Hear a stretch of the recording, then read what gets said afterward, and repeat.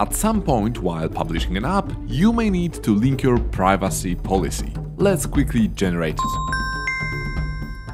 Go to this link provided in the video description. You will need to fill out some details: name of your app, contact information, what kind of data you will be collecting, like nickname, IP address, email, names, and more. Then select if your app is free or paid, what is your target platform, are you an individual or a company, and finally, what is your name.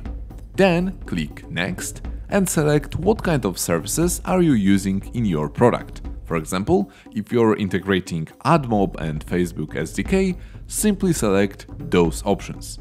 Then click Next and we're done. Under Privacy Policy, you can find a fully generated text.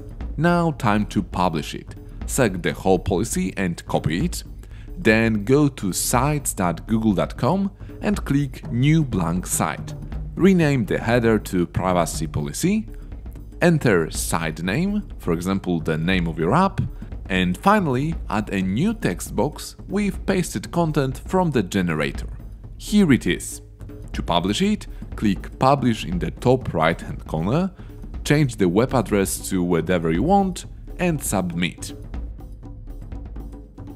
Now when you click View Published Site, you can see your quickly generated website and the full privacy policy contents.